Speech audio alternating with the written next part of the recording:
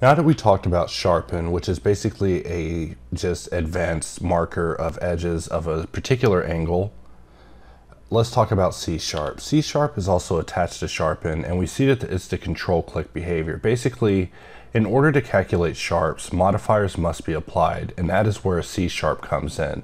C# will basically apply the modifiers and then calculate the sharpening information, resulting in a very rapid workflow of destructive modeling with a little bit of non-destructive adjustment. To show this in action, we will just take our shape here and we'll just bevel this edge and Shift A, bring in a cube, and we could just bring this cube in, and I'll tap into edit mode, grab this edge, bevel it, select these two shapes, press Q, and let's say we wanted to actually mark our sharps for this. If we press Q and we mark sharps, you can see that the sharps are marked for this, but they didn't get marked for the Boolean area because there is no toggle for us to see that modifier in edit mode. So the only way to get past this is to control click sharpen, which will apply it. Notice that the Boolean was also removed due to me having the control tilde option of remove cutters on C# on.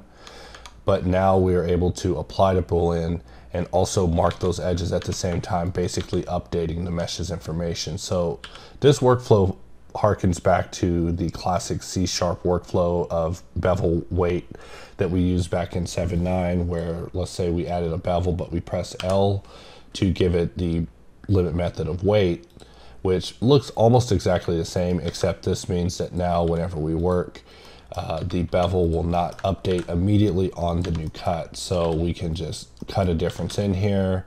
We have this basically automatically separated out as far as its integration with the surface until we control click sharpen and actually update that information by integrating it into the actual shape.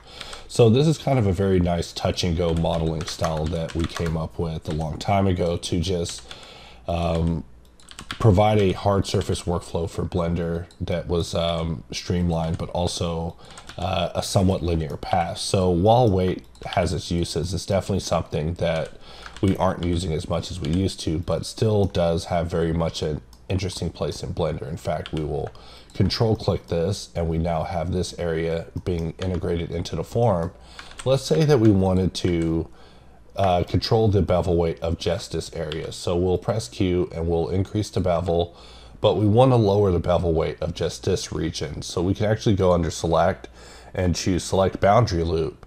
And we can go under mark, which is also a multi-tool, and notice that alt clicking it will allow us to adjust the bevel weight. So just rolling the mouse in, we can make the bevel weight influence of this area something like 0.3.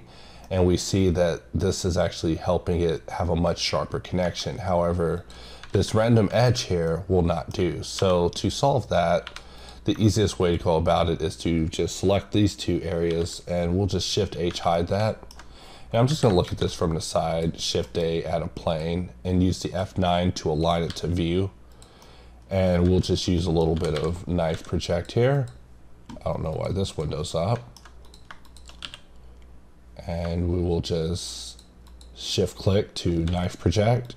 And if we go back in edit mode, we see that we only modified the area that was visible in edit mode, allowing us to just not disrupt anything around it and really just kind of clean this area up. Usually if I see that an area like these two verts is just very close to solving, it's easier to just get in there and actually solve it. But being able to work destructively and solve geometry as you go is key towards keeping your model in a near finished state versus working with modifiers and being at the mercy of welds and bevel angles to actually get everything in line. Working this way will give you a lot more control, but it's definitely something that isn't as talked about as it used to be.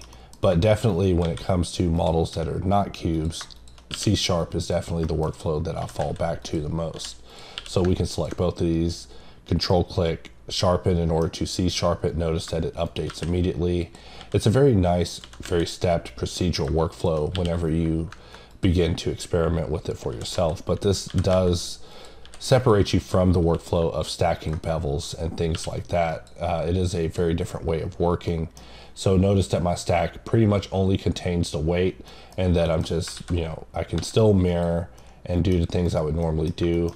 But when it comes to the modifiers that are kept live, it is a little bit more of a deliberative process as far as which modifiers I want to keep live and for what reason. For example, I have this difference here and we have it already placed in our stack, but there is no need for me to stack another bevel on top of this. So more than likely, the next step in order to further integrate this and continue on with my model is to control click sharpen and just send this on its way.